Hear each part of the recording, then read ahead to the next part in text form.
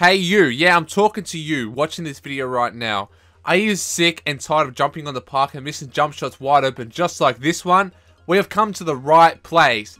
This is the jump shot video for you guys. You'll never have to get a brand new jump shot.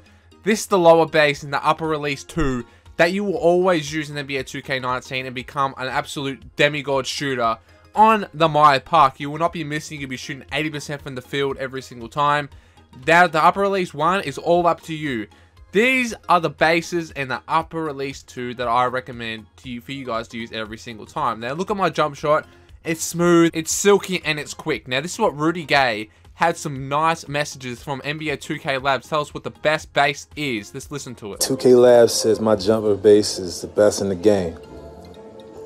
They know what's up. Yes, you heard it here first. The best base in NBA 2K19 for the best green light window, the best for latency, the best for high and low latency is base Rudy Gay. I've been using this for about a month or two.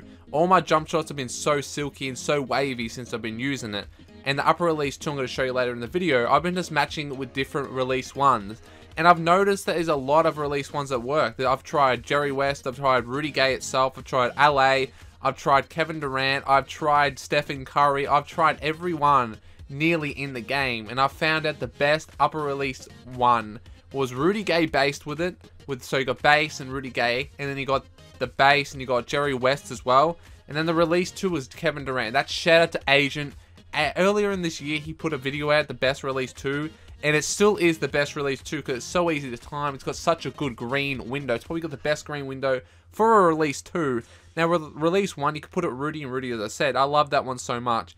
But I've also been matching it with Jerry West release 1. I found that the most silkiest, most waviest way to do it. I have high latency since I'm in Australia. It's like really hard to time it. I've got like an 80 ping on the Fortnite server, so put that to the 2K server, it's probably like a 90 or 100 ping. Probably not that high, but you know what I'm saying.